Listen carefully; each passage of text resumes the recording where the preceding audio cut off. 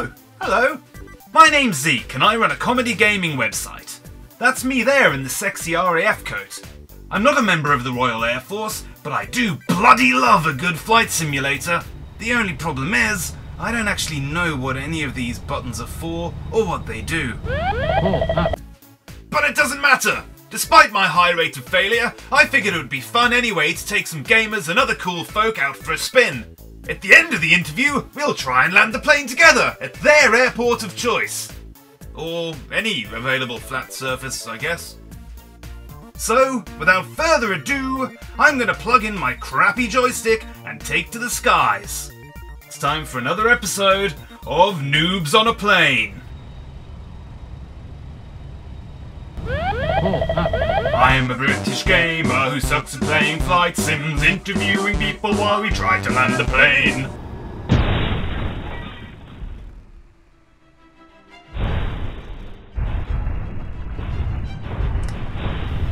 Hello! Wow, it has been a while since I've been in this seat. Basically, you guys may remember that in the last episode we flew the delightful horror novelist Joseph DeLacy through a tropical storm. And things went surprisingly well, and obviously the excitement of the show is not knowing if it's going to end in a fiery death. So I figured I was getting too good at landing a plane, and just decided to take a little break from it. It was certainly nothing to do with copyright restrictions. That never happened. Anyway, we are back, and to make it up for everyone who was waiting for a new episode of Noobs on a Plane, we have got a corker for you. We're back in the gaming industry, and this time, my co-pilot is a man who is out on the front lines. He is pushing game creation to stratospheric heights, and even challenging our preconceived notions of what gaming is. It's my pleasure to introduce this giant of the industry, a man whose originality has got the whole community talking, Peter Molyneux. Would be proud, it's Will Brierly of Soda Drinker Pro. Will, how the devil are you? I'm doing great, how are you? Excellent, I'm not too bad. I've got a crick in my shoulder. I've been sat at the desk all week and it's really kind of bugging me. I can't seem to... Yeah, otherwise, all good. Ooh. So, as always, the guest gets to choose a destination that we're going to crash into. Where have you picked, Will? Oh, today we're going to be flying to Gibraltar. Gibraltar, indeed. Famously, one of the hardest airports to land at. And just to make it a little bit more challenging, we're back in the Boeing 747, which we haven't been in since episode 2. And I crashed that even though we had an actual pilot on board for that episode, so things are looking promising. What I suggest, Will, we get this up in the air, and then we chat a little bit about the work you've been doing on Soda Drinker Pro. That has really been taking the gaming community by storm, and I can't wait to pick your brains about that. That sounds great. Oh god, I cannot remember what I'm doing. I literally haven't touched this since we last shot the show, which was, I think, back in June, if memory serves. So, oh, and we're veering off course. Let's pull this back. Oh, and we're up. We're up. Nice. That wasn't bad, was it? That wasn't bad at all. Yeah, that's good. I'll point out that we're in Africa at the moment. What I figured we'd do is just skirt along the north coast of Africa, then hang a right once we get to the Gibraltar Strait, and then bring this puppy down, I think. Sounds good to me. Cool, so, yeah, I'm not going to introduce it. Tell me about Soda Drinker Pro. Oh, yeah, well, you know, I guess similar to a flight simulator, we're trying to be the most realistic soda drinking simulator on the market. So it's, you know, a lot of people ask, is it a game, or, you know, it's pretty much it's like, we're trying to think of it as like the Microsoft Flight Simulator of soda drinking, you know? Absolutely, So, I have seen in the press that it's heralded as one of the top 3 most realistic soda drinking simulators going. Yeah, that's what we're going for. You know, we had to, for the full release, we redid the whole fluid engine, and you know, really had to just make sure like the liquid dynamics in the cup were proper, and you know, everything was just right on it. It's really nice to see it out and people playing the full version, and really, you know, we want it to be an experience that after you play the whole thing, it'll be a worthwhile experience, you know? I've So- got to say, well, the amount of work that you put into it is clearly paying dividends. It shows through with the game, and I know that you kind of ported it to Unity. You used the Unity engine, is that right? Yeah, yeah. So it was originally like it was originally made about 6 years ago.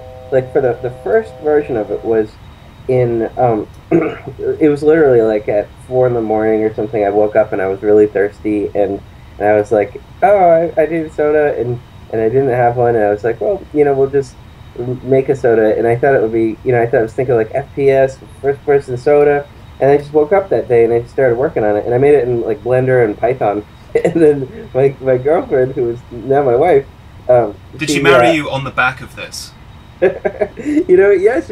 Well, I was lucky because like she, I remember showing it to her and like I was an absolutely crazy person that day because all I did was just drink soda and make this game and I was like, I was just like, this is so neat, and then I just remember the look on her face. She's like, oh, that's neat. It's weird, but it's cool, whatever.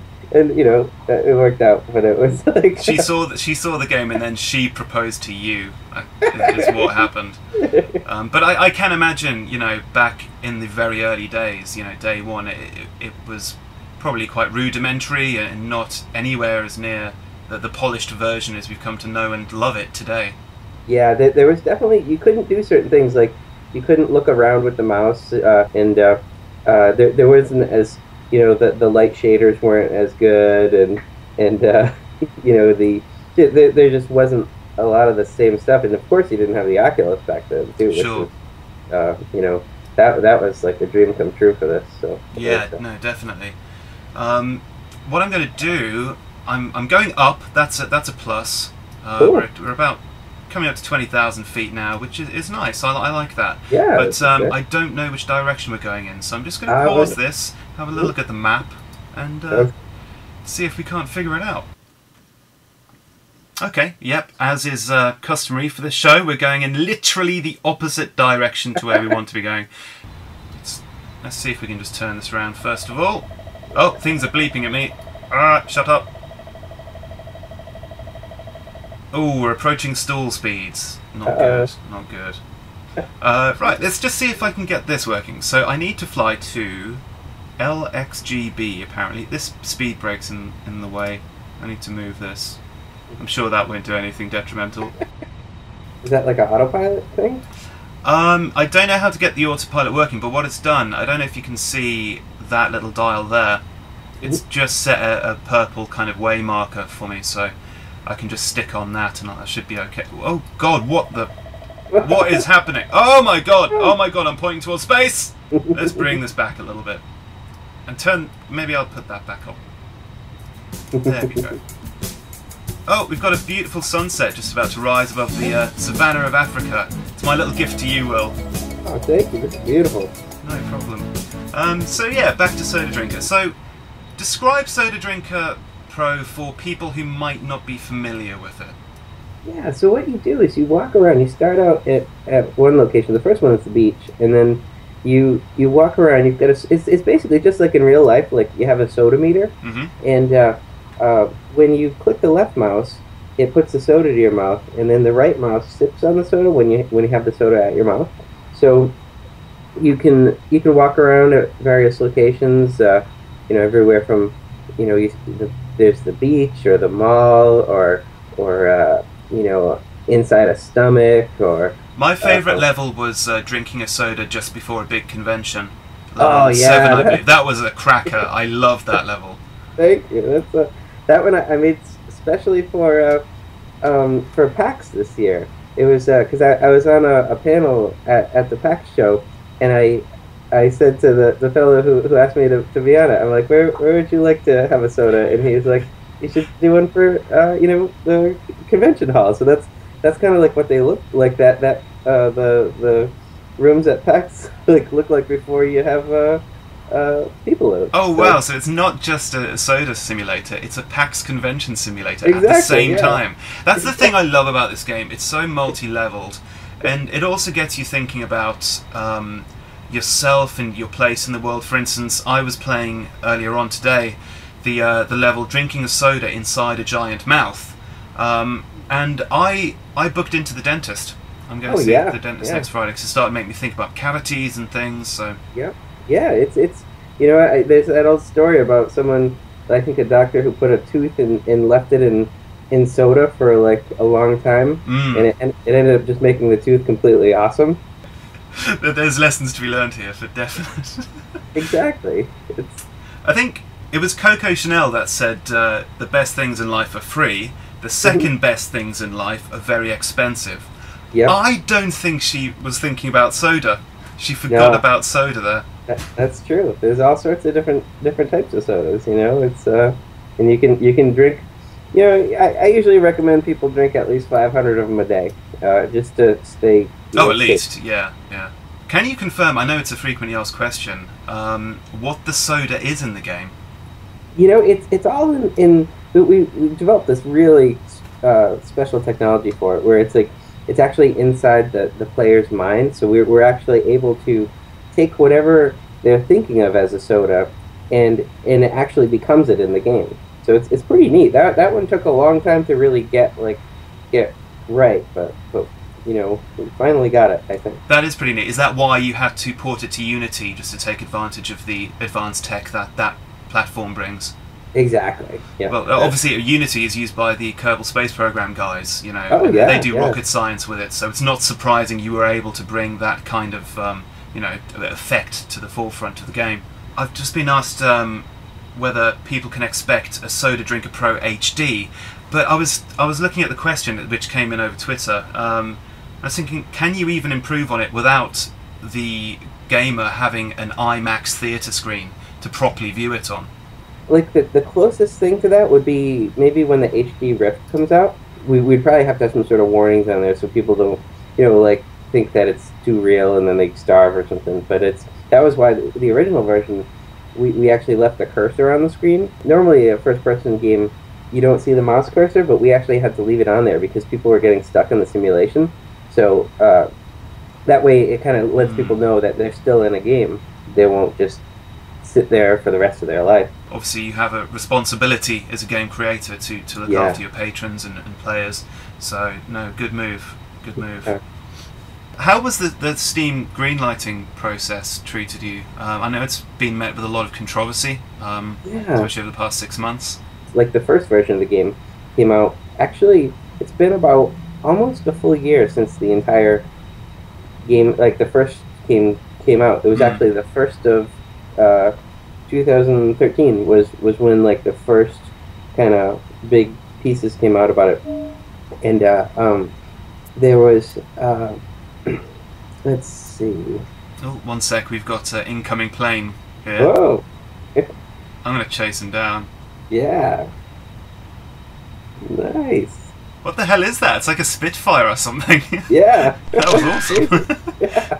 So, right when it first came out, a bunch of people were saying, you gotta put this on Greenlight. And I was like, okay. And I want to see if like people really wanted it on there or whatever. So I put a little PayPal button on there, and I said, if 200 people send me 50 cents in you know the next couple days, I'll put it on Greenlight, and that way, you know, it covers the cost of putting it on there, and it's more like to show if people are actually interested in it. Just test the water kind of thing, yeah. Yeah, test the soda. Exactly, and it was awesome. Like within a day, you know, it was more than 200 people sent it in, and so it got on Greenlight, and then it ended up getting like flagged as spam.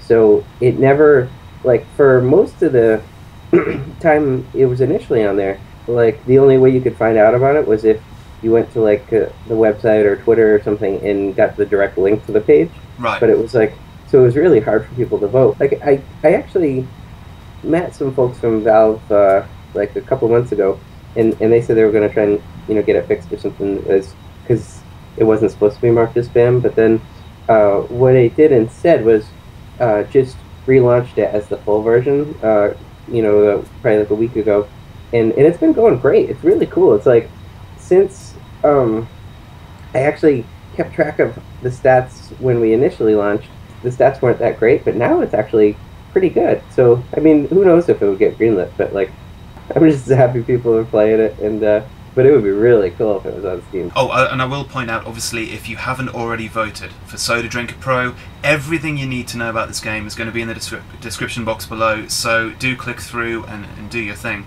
and support this great game. Thank you. So there's that. But yeah, I like Steam, and can I also say, Will, thank you so much for not neglecting Mac users. Yeah, that's all Unity. They're so, that's what I love about it, is the cross-platform side of it. They make it so easy to just, port for different platforms. Like that way, if we want to do like Xbox One or PlayStation 4 or any of those, it would be great. So I would love to see that come to the Xbox One and have that soda drinking experience in my living room. That would be amazing. That'd be sweet. That's definitely. I actually talked to Nintendo maybe not too long ago about doing a Wii U thing where we do a dual screen soda drinking, which would be pretty sweet. So it'd be pretty sweet for you, and it'd be pretty sweet for them. I think that would put them back in the frame of the console wars. I think it it could definitely help. Many people are a little bit daunted when they hear that in the game you'll be drinking soda in space. But I think it's really important to point out that the learning curve is really gentle. You start off at a beach, and then the controls, although you do have separate buttons for raising your soda carton and drinking from it, it doesn't get much more complex than that. So pretty much anyone can pick up and play it. Exactly. Like I actually saw someone in a review the other day. They said it's not like a physically challenging game. It's existentially challenging. I think. Yeah. I think that's a good way to describe it. So. Definitely. So tell me about yourself. Well, I guess a little bit about myself. I live in Cambridge, right? Next to Boston, and let's see. I have 2 cats. I make some other games too. Actually, Wait. Let's go back to the cats. You've got a cat called Decaf, right? Yeah. He's super nice. Where did the name Decaf come from? He's just so calm and chill. Like his original owner was like an old woman who passed away, and she always, Allie always says like he probably just ate a little bit of her, like, because I think they like found, bits of old woman. Yeah, they found a old woman like, in her apartment, passed away, and so he probably just like took a little nibble of her ear or something, Oh, it's adorable. We're just coming into some kind of thundercloud or something. I'm veering off course slightly, but what I'm going to try and do, I've just seen what may be the Nile, perhaps, and I figured it'd be cool if we dropped below the clouds and had a little look at that. Although I'm really jamming hard down on the joystick and it's not going down. Oh, it's probably because we're going way too fast. Oh God, the landing gear's still down. Oh! Jesus, that doesn't help. Let's pop that back up. It's going to reduce the thrust a little bit. We'll go under this cloud and see what's going on. So, yes, video games. You're not just, although you're slightly typecast now with the successes of Soda Drinker Pro, you have made quite a number of games. Yeah, actually, last time I was in London was for a video game I made. I made like a regular arcade game. On an actual arcade machine? Yeah. That is so neat. It was cool. It was like, and I was there for like an arcade trade show. So, it wasn't like a big, commercial success or anything, but it was just like, it's kind of similar to the Soda Drinker. I was like, just woke up one day and I was like, oh man, I want to make a game really bad. I must find an arcade machine! Yeah. Well, it was crazy. I ended up like going to Home Depot and like buying some plywood and just like looked at the plans for other arcade cabinets and kind of made my own variation of them. And then I went in the backyard and cut up all this wood and made the cabinet and made the game and wired everything up and then put it in the clubs and it did okay. Wow, okay, that's the difference between a thinker and a doer, my friends. But the only problem is they take up tons of space and not many places want to have them. It's a shame. They are really a dying breed, and to folk like us who are, early 30s, they're a big part of our childhood. Oh yeah. There's a place not too far from where I live. It's like maybe hour and a half north of me, called Fun Spot, and Have you ever seen the movie the King of Kong? Yes, I have. Yeah, excellent Yeah. movie. So that's where most of it takes place is at Fun Spot. Oh, So right, yeah. yeah, and so I go there usually a few times a year, and it just like they have the most amazing selection of like classic arcade games, and you just play like every single one of them. They've got like a computer space machine that actually works, and it's really incredible. It's a so I actually went there for my bachelor party. It was like the most wholesome, nice thing with like all like my best friends, and they were like, we Snorting coke off the Pac-Man machine. yeah, they had a deluxe Space Harrier machine. Oh, that like, was a great game. Love that game. Yeah, and you sit in it, and it moves while you're like on the using the joystick. I remember that machine. They had one near me. That was amazing. It was so good. I played it. I must have spent like $40 on it or whatever, but I beat the game. Oh my god, I totally forgotten about that. That's really rekindled my childhood. Oh man, it's so good. The music in that, awesome. Yeah, it's like, yeah, it is. Yeah. So. Oh, excellent. I'm just going to have another little look at the map because I wonder if we're still going the right way. There's too much land for my liking, given that we're supposed to be right next to the ocean. Although that might be it over there, possibly. Cool. Don't know. I'm also worried about the speed because I think in doing the landing gear and messing with the speed brake, and I've been hammering on the throttle left, right and centre, I'm a bit worried we're about to drop out of the air. So that's something we can worry about. I think that's the thing I enjoy the most is like just making, whether it's making a game or music or any of that stuff. It's really, really fun. So I got a bunch more games in the works, so hopefully Excellent. that'll allow me to keep on making them. And either way, I'm going to make them anyway. Cause sure, yeah. Can you fun. provide any teasers for the people watching? Yeah, well, there's a huge update to the Vivian Clark stuff coming out soon. So for people who don't know about that, there's a in the second level in Soda Drinker, if you stand next to a rock there's this rock next to a house. If you stand next to it for like about a minute, it unlocks a full game inside of the game. And it's incredible. It's really just something else. Oh, thanks. There's some other things hidden inside Soda Drinker that'll probably come out pretty soon too. And then we have a mobile version of it, which is fun. Ah, excellent. Yeah. Excellent. So you can literally experience drinking a soda anywhere. Oh, yeah, with exactly. This. Yep. Wow. And then there's I just started a new mobile game too. It's kind of like a rhythm. I wouldn't say it's a rhythm game. It's like, have you ever played Clax? Yes. Yeah. Yeah, like it's sort of, there's aspects to Clax because there's things coming at you in the distance, but it's a totally different sort of thing where you're basically holding the switchblade or like a Swiss Army knife type thing, and these things fly at you. So say like a mouse flies at you, and then you press the toothbrush button, and then a toothbrush pops out of the switchblade, and you gotta like brush the teeth, and they're all coming at you from different angles, so you gotta decide like which ones to do first. No, of course, that all makes sense. It's quite self-explanatory. So, as most people know, every episode on Noobs on a Plane, we like to play a little game called Would You Rather. Will, would you like to play Would You Rather? Absolutely. Excellent. First off, would you rather live in a world without soda or live in a world without puppies? As much as I love soda, I gotta let the puppies gotta be there, because you could always play Soda Drinker Pro instead of drinking soda. Oh, that is true. No one's made a decent puppy simulator yet. I know Nintendogs is out, but it doesn't really come close. So exactly. Good answer. Would you rather every time you see the colour red, you lose the ability to walk for 10 seconds, or every time there is a successful Mars mission, your bank account resets itself to 0?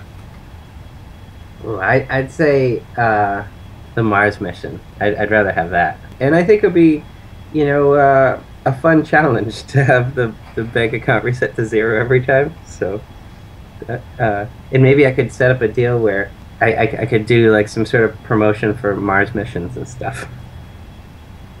That would work, but then you would get the endorsement money from NASA. They would complete the mission, then you would lose the endorsement money. yeah, that'd be cool. I'd like that. Oh, I can see some blinky lights down here. What's going on? Obviously, Gibraltar's quite famous for having there's like a main road that goes across it, isn't there? Yeah, yeah. Absolutely crazy. Yeah. It was on one of those shows recently, the most dangerous airport landings ever! Yeah. And it was in one of the top 10, I'm sure of it. Yeah. I think I've seen that show before. Yeah, it's amazing. It's just like a list of things.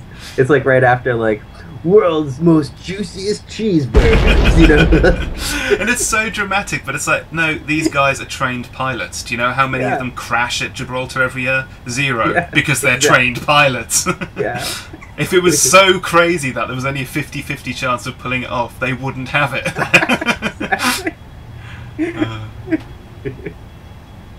Okay, that's the bay that we can see in the distance. So it's going to be on the right-hand side of that, on that little point. I don't know which angle I'm supposed to be flying in from, but we'll see how it goes. I'm still very high, so to speak, so I need to descend. Oh, I can't even see how high I am. Let's get rid of that. There we go. 23,000 feet. Wow. That's a bit too much. I'm going to cut the throttle and point at the ocean. There it is there. See that blinking light? Don't quite know what to do about that. I'm going to swing out to the left, if you approve. We'll go over the town there. We'll fly out a bit and then we'll come back around. We'll do a 180 and see if we can't land this thing. Anyway, here we go. I've kind of overshot a little bit. I need to kind of correct myself. The throttle is off. I've put some flaps on, which will raise us up a little bit, so we're not going at a crazy angle. But God, it is a short runway. Oh wow. That is a very short runway. Yeah. Okay, we're going the wrong direction and we're at the wrong height and probably the wrong speed as well, so 0 out of 3 for landing so far. Alright, here we go, here we go. This is tense. Just like to say, in case we die, check out all of Will's links in the description box below. Everything you need to know is there. Subscribe to this channel if you want to see more of this. Give it a thumbs up if you enjoyed it, and we'll catch you next time. Any last goodbyes you want to make, Will? Because I don't think this is going to go well. Yeah, it's nice knowing all of you. Oh, landing gear, landing gear, landing gear, landing gear, landing gear. Nice. Oh. Okay, this isn't bad, this isn't bad, this isn't bad. We just need to stop incredibly quickly. Yeah. Wow, look at this skid marks on the We're about to add to them. Or maybe not.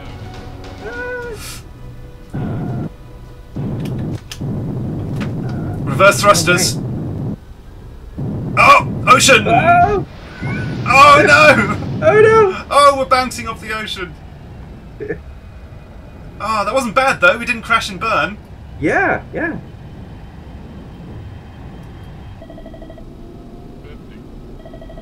Oh, it's screaming at me that I'm about to crash.